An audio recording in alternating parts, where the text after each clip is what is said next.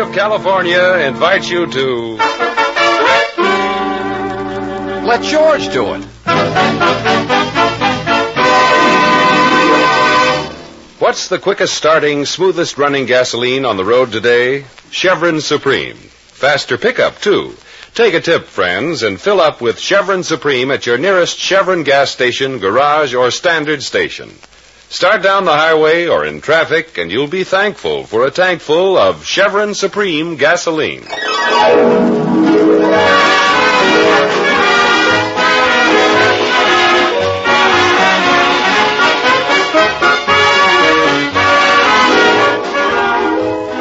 George Valentine has been out of uniform only a few weeks. Blessed with an abundance of energy, an adventuresome spirit, and not too much money, he has sunk his last dime in office rent, a few pieces of furniture, and an ad in the classified section of the daily paper. An ad which reads, "Do you have a crime that needs solving?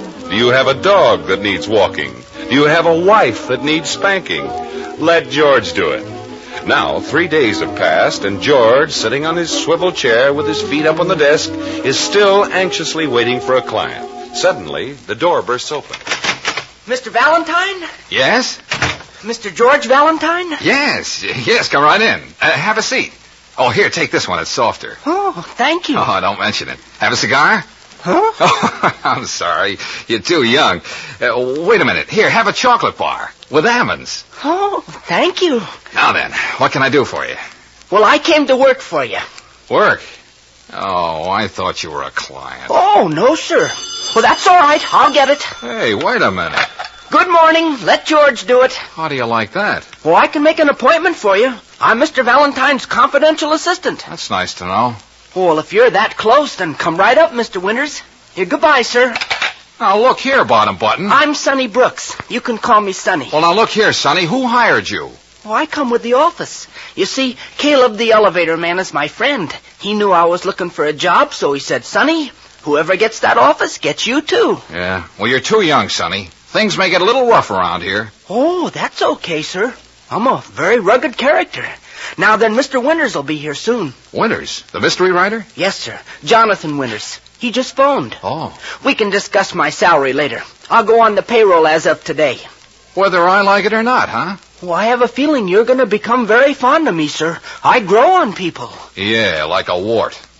Okay, Sonny, call an employment agency and get me a secretary. Well, that won't be necessary, sir.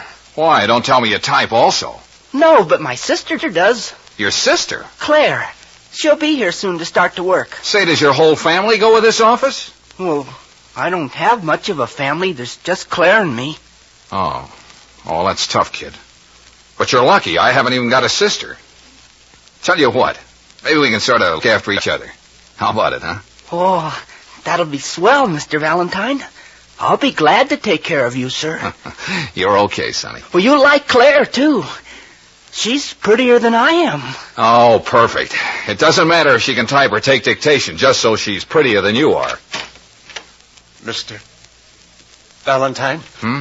Oh, yes, Mr. Winters. Come right in.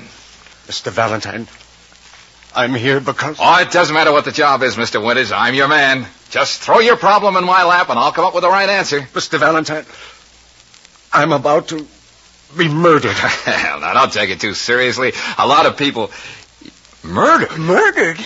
You're joking, I hope. I'm not joking. Oh, well, that's a little out of my line, Mr. Winters. I mean, that is... Well, Mr. Valentine, I have been murdered. Suffering cats. Oh, well, don't stand there, Sonny. Do something. Call somebody. The police, the fire department. Yeah, I'll get a doctor. And Sonny. Yeah, Mr. Valentine? Don't get excited. Look at me. I'm perfectly cool.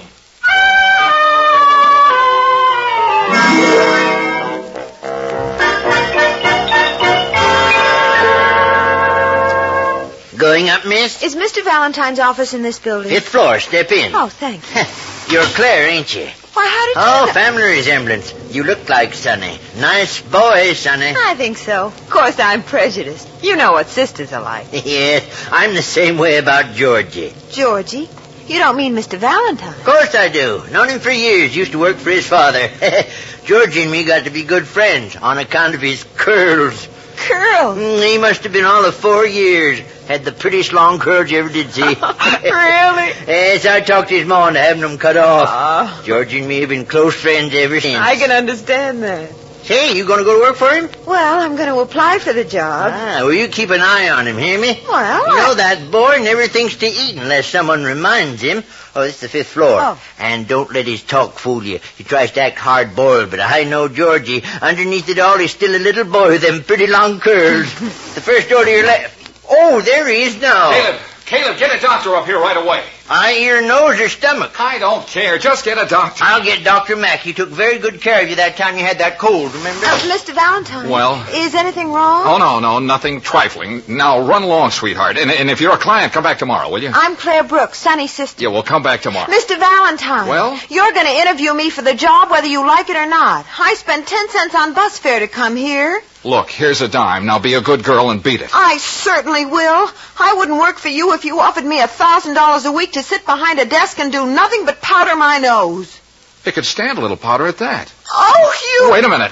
You had any experience as a secretary? Of course. Can you mend socks? Men's socks. Iron shirts, sew buttons, cook breakfast over a can of Sterno? Mr. Valentine, are you looking for a secretary or a wife? Oh, a secretary. I'm still a bachelor. Knock on wood. Had one close call, though, but I got away from her. Lucky guy. Lucky girl. Say, you're all right. Okay, you're hired. Thank you.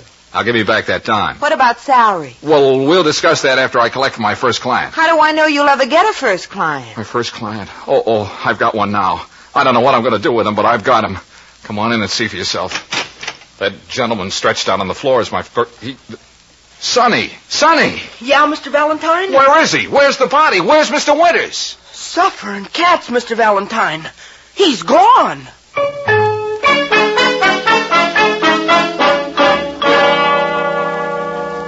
Makes sense, will you? Mr. Winters could just disappeared into thin air. It's like I told you, Mr. Valentine. I went into the waiting room to phone the police, and the next thing I knew, you were out here yelling for me. Look, this window is open. What of it? Well, don't you see? It leads to the fire escape. Yeah, and this door leads to a closet, and that door leads to a... Well, never mind. Will you be serious? Mr. Winters was shot. Well? Maybe his murderer followed him here to your office. Maybe he hid out on the fire escape listening. Then when you left the office, he dragged the body out. I'll bet Sis is right. Sure. Oh, look, kids, we haven't got time to puzzle over it now. I'm in a jam. The police will be here any minute. The police? Of course. Sonny phoned them. I'll look pretty silly trying to explain that the body disappeared. My first case, and I make a mess of it. Oh, don't get discouraged, Mr. Valentine. Well, to tell you the truth, Sonny, I don't know what to do next. I haven't even got a clue. Still a little boy in curls. Curls? Oh, Caleb's been talking to you, huh? He's a swell old gentleman, but don't take him too seriously. Why not? Well, he thinks I know all the answers. And look at me. Mr. Valentine, why don't you go out and find a clue? Find one? Where? Well, did Mr. Winters have a family? Well, I don't. Hey, wait a minute. I've seen pictures of his wife in society papers. Good. Oh, Claire, you're wonderful. Hey, remind me to raise your salary. What salary? Well, when you get one, remind me to raise it. See you later. Where are you going, Mr. Valentine? To Mr. Winters' home. And when the police come, stall them. But, Mr. Valentine, what'll I tell them? Tell them nothing. You've got charm, haven't you? Well, use it.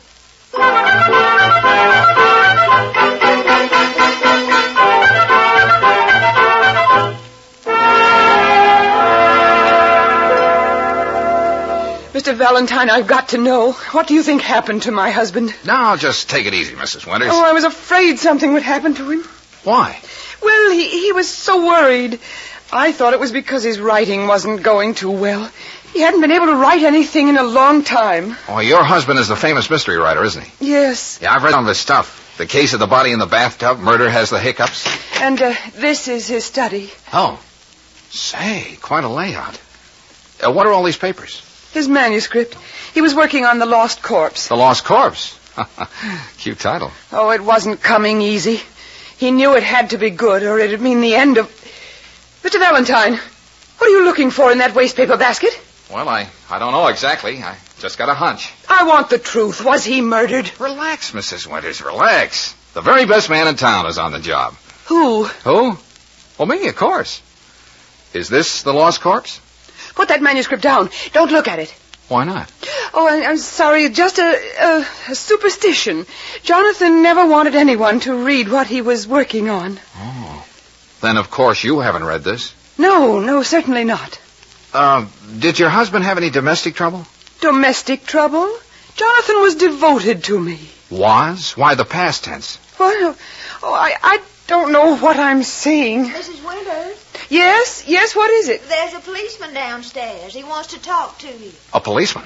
I'll be right down. Yeah, well, look, Mrs. Winters, you haven't seen me, understand? But why? Your husband trusted me. Why don't you try it? Well, all right, Mr. Valentine. Look, any way I can get out of here without going down the stairs? Yes, that door leads to my husband's private elevator. It'll take you to the back entrance. Say, he thought of everything.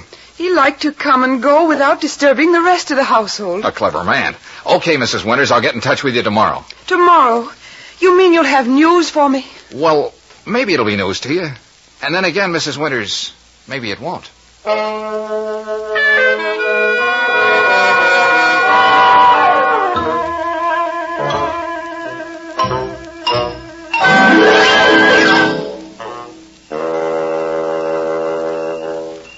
Mr. Valentine, what's the idea of dragging me out here in the middle of the night? Keep your pretty little mouth shut, will you, Clara? What is this place, anyway? The back entrance to the Winters home. Haven't they got a front entrance? Sure, but we're not using it.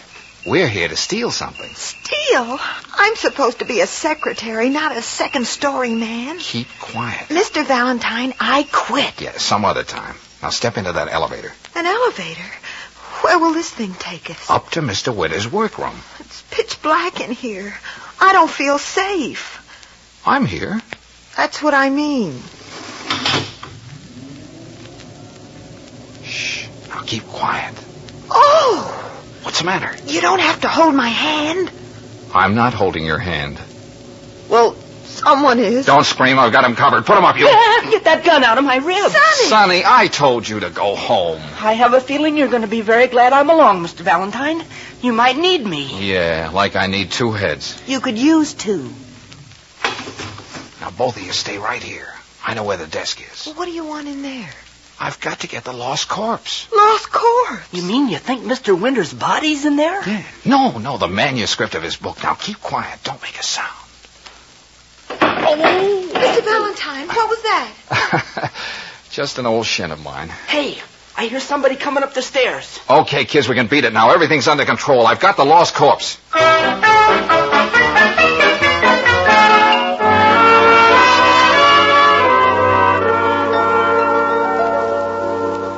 Is it a good story, Mr. Valentine? Mm-hmm. Aren't you going to let us read it? Mrs. Winters wouldn't approve. Oh? What's she like?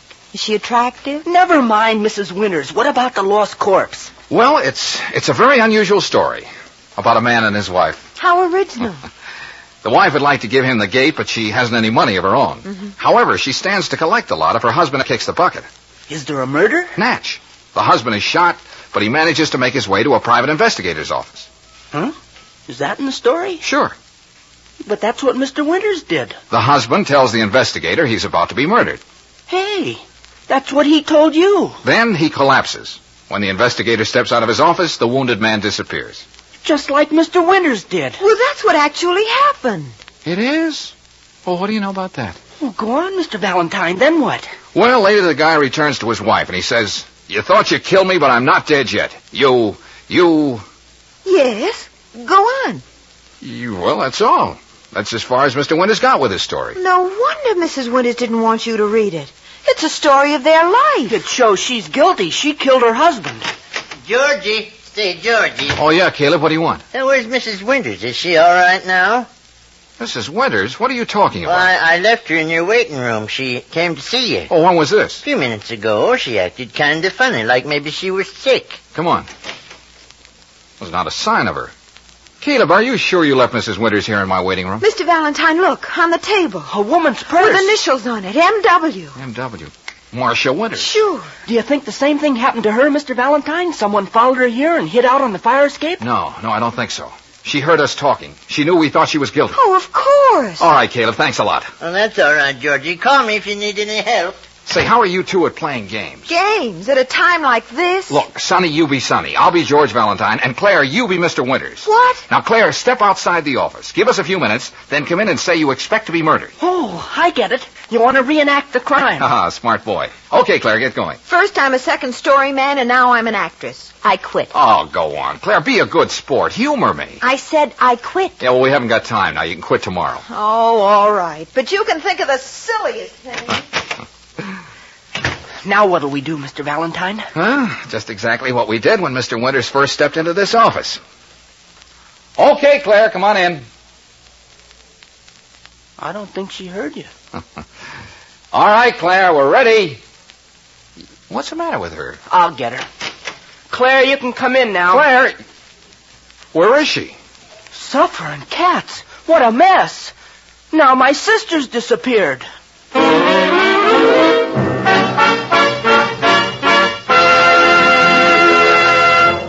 Well, now Claire has disappeared. We'd better give George a couple of minutes to think of some way out of this. Ever notice how it sometimes takes a couple of days to get accustomed to a change in climate? But not everyone knows that a change in climate or altitude can affect the way a gasoline performs in a car. You'll never have reason to notice it either if you drive on Chevron Supreme. That's because this great premium gasoline is tailored to each different climate and altitude zone in the West. Wherever you go, you get a Chevron Supreme that gives you the same fast starts, the same flashing pickup and eager power. Why not give it a try? Just stop at any Chevron gas station, garage, or standard station. You'll be thankful for a tank full of Chevron Supreme gasoline. Faster starting, quicker pickup with Chevron Supreme gasoline.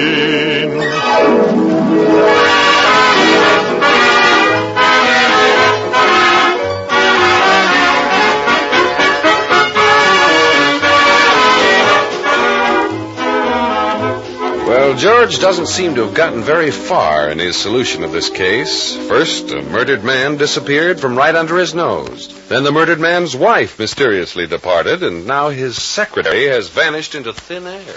Are you just going to sit here in your office, Mr. Valentine? Aren't you going to do anything?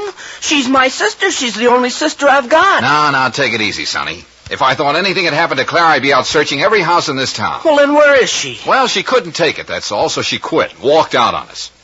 I can't say I blame her. That doesn't sound like Claire. Georgie? Yeah, Caleb? You haven't had your dinner yet. Don't you think you better go out and get something to eat? Oh, not now, Caleb. You could leave by the fire escape. The fire escape? A police car just stopped in front. Oh. Suffering cats, the police. Get yourself a nice juicy steak. Yeah, that's just what I'll do. Come on, Sonny. Go down there and stall him, Caleb. Oh, I intend to. Now, you take your time and digest your dinner. Did you hear me? Yeah, sure. Let's go, Sonny. The fire escape. Oh, and Sonny. Yeah, Mr. Valentine? Better bring Mrs. Winters' purse along with you.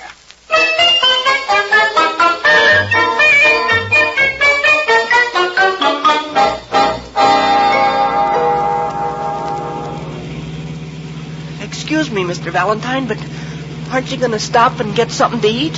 That's the trouble with women. As soon as the going gets a little tough, they walk out on you. Didn't you promise Caleb you'd get yourself a steak? Boy, a big, beautiful steak. But you're right, Sonny. She is. She is, sir? Much prettier than you. Mr. Valentine, if we're not going to eat, we can't just drive around all night. We've got to find out who murdered Mr. Winters and what they did with his body, and where Mrs. Winters disappeared to and what happened to Claire. Isn't that right, sir? And she's very intelligent. That is, for a woman. Mr. Valentine. Oh, okay, Sonny. Look at the address on that letter. What letter, sir? The one in Mrs. Winters' purse. Is there a letter in here? Well, didn't you notice it when Claire opened the purse? No, sir. Oh, here it is. It's addressed to Mrs. Marcia Winters, 300 Pepper Tree Lane, Cedarhurst. Uh-huh. Hey, that's the country. Yeah, they must have a country home, too. Cedarhurst. Yeah, that's out on Highway 6, right near... Hey, we're on Highway 6. We're headed toward Cedarhurst now. Brilliant deduction, Sonny. I'll increase your ration of bubble gum.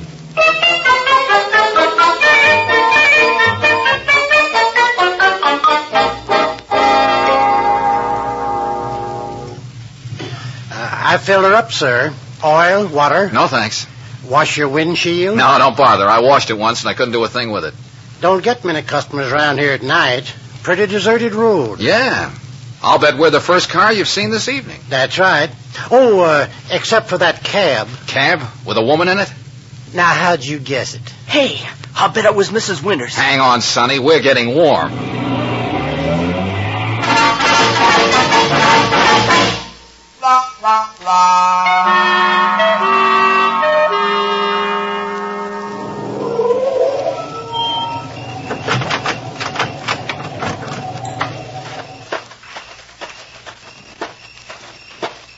Is this it, Mr. Valentine? Now, careful. Don't make any noise. There's a light inside the cabin. And a woman. See her moving around? Oh, yeah. I can make out her shadow now. All right, Sonny, you stay out here. Mr. Valentine. I'm sorry, Sonny, but there may be trouble. I can't let anything happen to you. Oh, but I'm in this with you. Look, don't you remember? I was going to look out for you. Yeah, but you may need me. Jeepers, Mr. Valentine. All right, Sonny, you win. But stick close to me, understand? Yes, sir. Are we gonna just walk right in? No, of course not. That's no fun. What would they do in a mystery show? They'd climb in a window. Then we'll climb in a window. Mr. Valentine, she turned off the light. Shall I go in first? No, you get in back of me. Let me handle this. Yes, sir. Take it easy, Sonny. I'm okay. Oh! I've got her. Let go! No, you don't. You'll stay right here. You're hurting me. Turn the light on, Sonny. Yes, sir. Let's see what we bagged. Claire!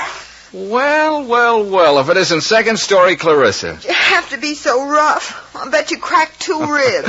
I'm sorry. I don't know my own strength. Well, now that you see who I am, you don't have to keep on holding me. No, but it's fun. Claire, what are you doing here? Well, she saw the address on the letter, so she decided to follow the clue. Yeah, but why didn't she let us in on it? She thought I was a dope, Sonny, so she took over. You know all the answers, don't you? Not quite. What happened when you got here? Nothing. The place looked deserted. I crawled in the window, too. No one here? I couldn't see anyone. Are you sure? Of course. But, well, I've had the strangest feeling. Yeah? As though someone's been watching me. Mm-hmm. Stay here with Sonny. I'll look around. Suffering cat, sis. You sure had me scared. Oh, I'm sorry, Sonny, but Mr. Valentine didn't seem to be making any effort to solve the case. Don't kid yourself. He just keeps things to himself. Well, everything seems to be in apple pie order.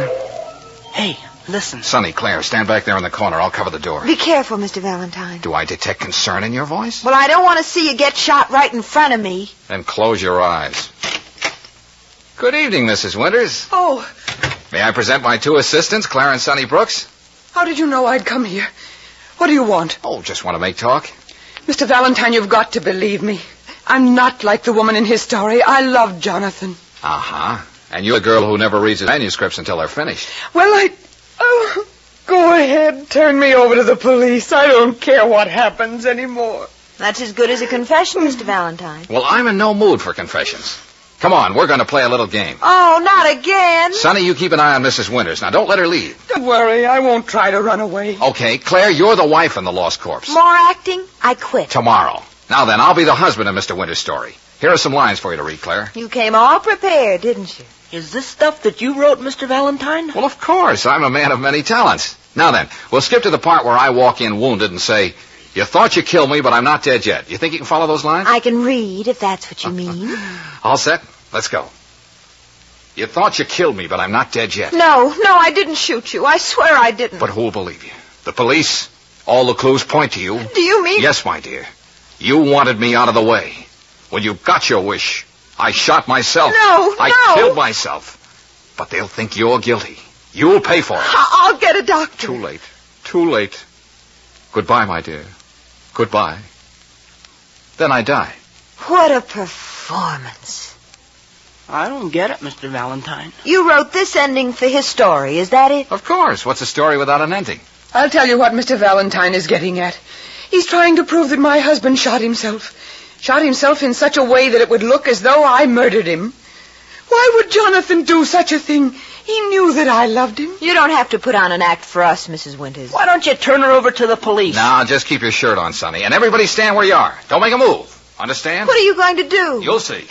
Mr. Mr. Valentine, why are you opening that door? Well, we're going to have some company. Company? Then somebody is hiding in here. Okay, you can come on now. Who are you calling? Hey, you mean the police are here? The police, you set a trap for me. Come on out, Mr. Winters. Mr. Winters? How did you know I was hiding in there? Jonathan. Well, how'd you like my way of ending your story, Mr. Winters? It was very clever, Mr. Valentine. Oh, Jonathan, you're not hurt. You weren't shot. I'm terribly sorry you were worried, darling. Hey, I don't get this. Mr. Winters couldn't find an ending for his story, The Lost Corpse. But how did you know that? Searched his wastepaper basket, found it full of rejected endings. That's quite right. Finally, I decided to do just what the hero in my book did. So I went to Mr. Valentine.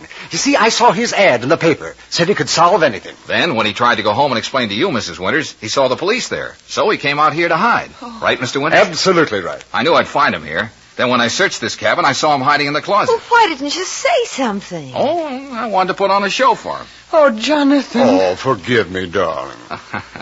Well, come on, kids. They don't need an order. Now, wait a minute, Mr. Valentine. I've got the ending to my story, thanks to you. And with all that publicity in the papers, it's sure to have a big sale. So, name your fee. Oh, well, I don't know, Mr. Winters. I haven't really thought about it. I say an even grand. Huh?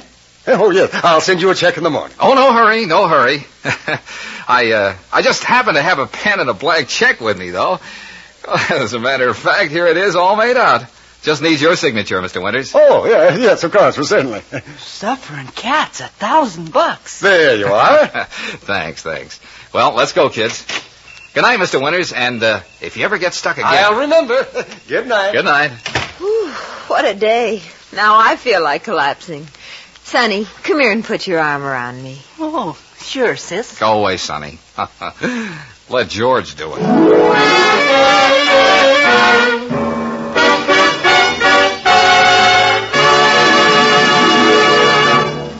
Tonight, I'd like to play a little game with you, too. A word game. It's very simple. I say a word, and you pop out with the first thing it brings to your mind. All set? Okay, I'll say oil. I'll bet most of you immediately thought of slippery. And that's right. Oil is supposed to be slippery, but sometimes it can be too slippery and slide right off spots it's supposed to protect.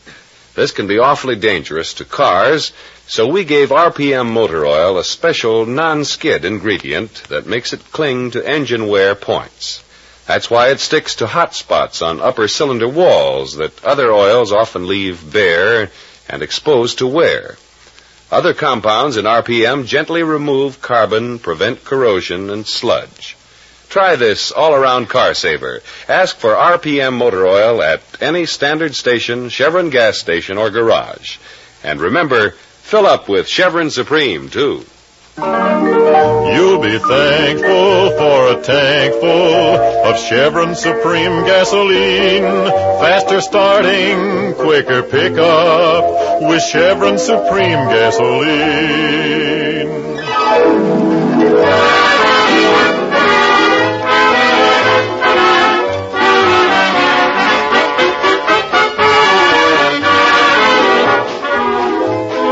Next week at this time, George Valentine has a difficult problem thrust upon him. You'll probably hear him saying something like this. You're Mrs. Wentworth? The Mrs. Wentworth. Oh, yes, first family. Mr. Valentine, someone very close to me is in serious trouble. Oh, I see, Mrs. Wentworth. What's she done? Well, it's what she might do. You see, she picks up things. Picks up? Oh, a kleptomaniac. I want you to watch her closely. Follow her everywhere. Come to my house this evening and I'll explain. Good afternoon, Mr. Valentine. Good afternoon. Mr. Valentine. Yeah, Claire? Mr. Valentine, don't look now, but your fountain pen is gone.